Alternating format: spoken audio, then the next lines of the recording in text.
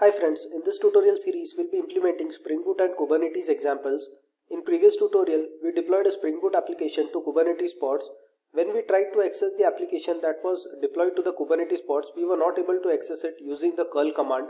In order to access this application deployed on Kubernetes pods, we'll need to write a service. So in this tutorial, we'll have a look at what is service and what are its various types. For this, I'll be taking reference of my website javanews.com. So go to DevOps, Kubernetes tutorials. The tutorial that we'll be implementing today is difference between ClusterIP, NodePort and LoadBalancer service. In a previous tutorial, we deployed the Spring Boot application to Kubernetes pod. So you can go through this tutorial here. We have the YouTube video. In this tutorial, we deployed the Spring Boot application to the Kubernetes pod.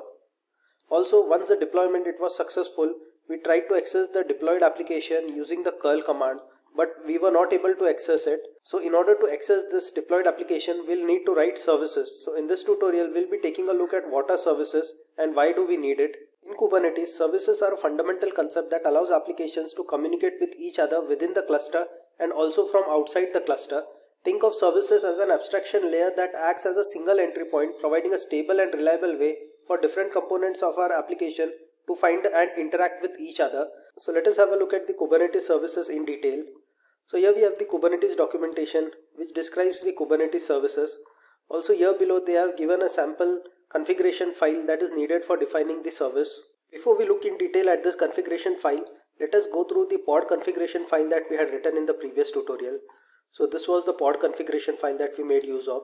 So here we also had the API version v1 and then the kind pod and then the metadata which had the name of this pod. And finally we had the specification for this pod. So if you look at the service configuration file, its structure is quite similar. Here also we have the API version which is v1. The kind instead of pod it will be service. Then we have the metadata where we define the name of this service. Then we have the specification for this service. So here first we have the selector tag. Now this is a very important tag. The selector tag, it helps determine which pod application does this service represent. The key value pair that we define for this selector, it should match exactly with the key value pair that we define for the pod that we want this service to represent. To understand this better, let us go back to the pod configuration that we had written in the previous tutorial.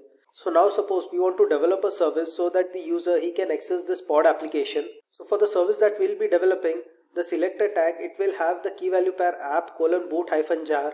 Now this particular key value pair, it should also be present in the pod configuration file for which we want the service to represent. So here in the metadata we'll be having the labels, and under the labels we'll be having the same key value pair that is under the selector. So here we'll also be having app:boot-jar.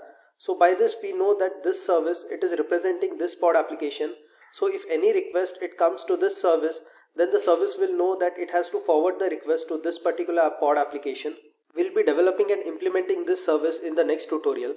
So now that we have understood the selector tag, let us move to the next tag, that is the ports tag. So here under ports, the protocol it will be TCP. Then we have port:80. So this port:80, it tells us that this particular service, it is deployed on port 80. So if any user he wants to access this service, he will have to hit port 80.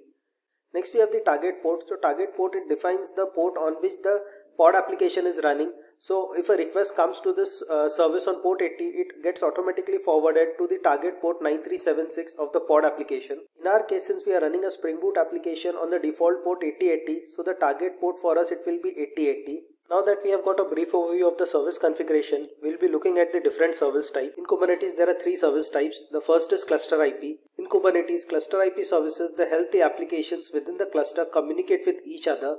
Consider a scenario where we have the employee producer microservice which has exposed some REST endpoints, and we want the employee consumer to consume these REST endpoints programmatically. So the employee consumer, it will make a call to the employee producer and then consume those REST endpoints.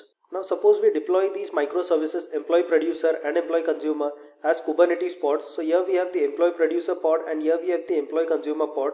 So the application that is running in the employee consumer pod, it will want to consume the application that is running in the employee producer pod. Now we do not want the employee producer pod exposed outside the cluster. So this employee producer pod, the REST endpoints that it is exposing, it is being consumed by another internal application, that is another pod, that is the employee consumer, and there are no external consumers, that is no consumer from outside the Kubernetes cluster is trying to access the employee producer. So in this case we make use of the ClusterIP service type. So the service that we'll be defining for this employee producer, it will be of type ClusterIP, since it is being consumed only from inside the cluster and not from outside the cluster. In the below diagram, I have a scenario where we have 3 replicas of the employee producer and a single instance of the employee consumer. In the Kubernetes cluster that we have defined here, we have 3 nodes, node 1, node 2 and node 3. So nodes, they are nothing but actual machines or virtual machines that we have for the Kubernetes cluster. Node 1, it has a single employee consumer pod running, whereas node 2 and node 3, they have the employee producer pods running. So node 2, it has a single employee producer pod, whereas node 3, it has 2 employee producer pods running. Now suppose the employee consumer, it wants to consume the REST endpoints that are exposed by the employee producer. So the employee consumer pod, it will make a call to the ClusterIP service, and the ClusterIP service will then direct this call to one of the available employee producer pods. The service configuration file will be similar to the one that we had discussed previously. Only thing is that the type we'll have to add. So here the type, it will be ClusterIP. So this type, it should be under the specification. The ClusterIP service type, it provides load balancing at the pod level and not at the node level. So the example that we had seen previously, when the employee consumer, it makes a call to the ClusterIP service, the ClusterIP service, it selects one of the employee producer pods. So it does not matter the employee producer pod it is running on which node. So the ClusterIP service, it does load balancing at the pod level and not at the node level. The next service type that we'll be looking at is the NodePort service type. The NodePort services in Kubernetes, they help us expose our application to the outside world, or they make it accessible from outside the cluster. So let us again consider the example of the employee producer application, which is exposing some REST endpoints. This employee producer application, we have deployed it as a Kubernetes pod. Now in this scenario, the REST endpoints exposed by the employee producer, they are to be consumed by some external application. That is an application that is running outside the Kubernetes cluster. So in this scenario, we make use of the NodePort service type. So in previous scenario that we have seen for the ClusterIP, the consumer, it was present within the Kubernetes cluster. So we made use of the ClusterIP service type. Whereas in this case, since the client, it is outside the Kubernetes cluster, we make use of the NodePort service type. With NodePort services, a specific port on every node in the cluster, it is allocated to our application. This port value, it should be greater than 30,000.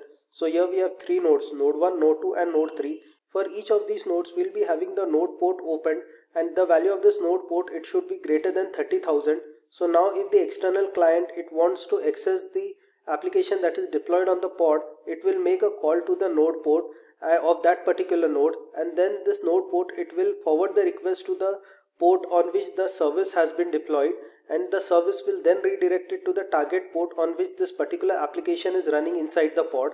In case of NodePort service type, the external client, it makes a call directly to the node on which the pod has been deployed. So the external client, it can either call node 1 or node 2 or node 3 on the node port. So here there will be no load balancing, as the external client is directly calling the node that it wants the pod to be consumed. Next, let us have a look at the configuration file for the NodePort service type. So API version v1, kind service, metadata name. Then inside the specification, we have the selector tag. Then we have the ports. Here the protocol, it will be TCP, port 80. So this is the port on which the service will be running. So this NodePort service, it will be running on port 80. This service, this service port, it is never called directly by the external client, but the external client will be calling the node port.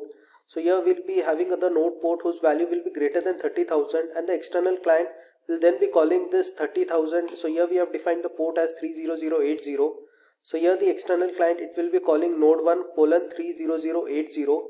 This request, it will be forwarded to port 80 on which the NodePort service is running. So here we have given port 80, and finally this request, it will be forwarded to port 8080 on which our Spring Boot application will be running inside the pod. Within the cluster, NodePort, it works similar to the way ClusterIP works. So consider a scenario where an application that is running internally within this cluster, it makes a call to this NodePort service to consume the REST endpoints exposed by this producer.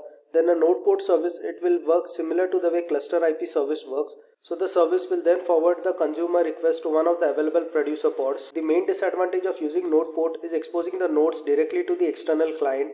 So nodes are nothing but the machines or the virtual machines of this Kubernetes cluster, and we do not want the external client directly knowing the details of these nodes. In case of NodePort, we are directly exposing the nodes to the external client. So this can be a security issue. Also, the unusual port numbers that are used for NodePort. So here its value should be greater than 30,000. So these may cause firewall issues. Due to these reasons, this NodePort service type, it is mostly used for development purpose. Finally, we'll be having a look at the load balancer service type. So load balancer services, they provide a public IP address and port that can act as an entry point for the external traffic. So let us again consider the scenario where we have deployed the employee producer microservice as a Kubernetes pod. So this employee producer, it is exposing some REST endpoints which are to be consumed by an external client. So previously we had seen that this can be done by NodePort. So using the NodePort service type, the external application, it used to directly call the nodes. But now in case of load balancer service type, we'll be having a load balancer in between. So the external client, instead of making direct call to the nodes, it will first make a call to the load balancer, and the load balancer will then call the service, which will then make call to the employee producer. Unlike the NodePort service, there are no restrictions for the load balancer service. So here we'll be having the external client which will be making a call to this load balancer. So this load balancer, it is usually deployed on port 80 or on port 443 for HTTPS applications. There are no port restrictions for this load balancer. So when the external client, it makes the call to the load balancer determines which of the nodes, that is node 1, node 2 or node 3 should process this request. And once it decides which node is going to process this request, it forwards the request to that particular node on the node port. So then the node port will again make a call to the port, that is the port on which the service is running. And finally this will make a call to the target port, or that is the port on which the application is running inside the pod. So in case of the load balancer service type, we are not exposing any of the nodes or node port directly to the external client. So the external client, it does not know anything about the Kubernetes cluster nodes. Also the load balancer service type, it is performing load balancing at the node level. So the load balancer, it determines which node is going to process this request and then forwards it to that particular node. So the load balancing, it is happening at the node level and not at the pod level, as was the case with the ClusterIP service type.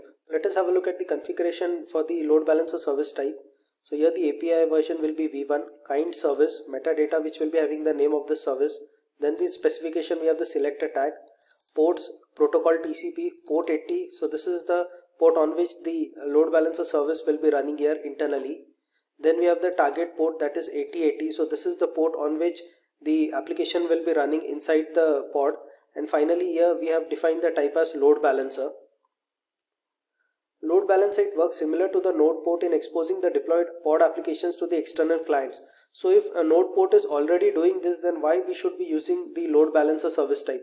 The answer for this is, with load balancer service type, the client is not aware of the internal node structure of the Kubernetes cluster, and also if the request is being forwarded to which available nodes of the Kubernetes cluster. Also, NodePort, it makes use of ports which have numbers greater than 30,000, whereas this is not the case with the load balancer service type. Also, as the name suggests, load balancer balances the load between different nodes by distributing the requests between these nodes, so the performance is much better. Cloud platforms like Azure, AWS, GCP, they provide out-of-the-box load balancer which can be used. The major downside of using load balancer is the additional cloud billing cost that will be associated with using them. Hope you have understood what are Kubernetes services and its different types. In the next tutorials, we will be implementing these service types. Thank you.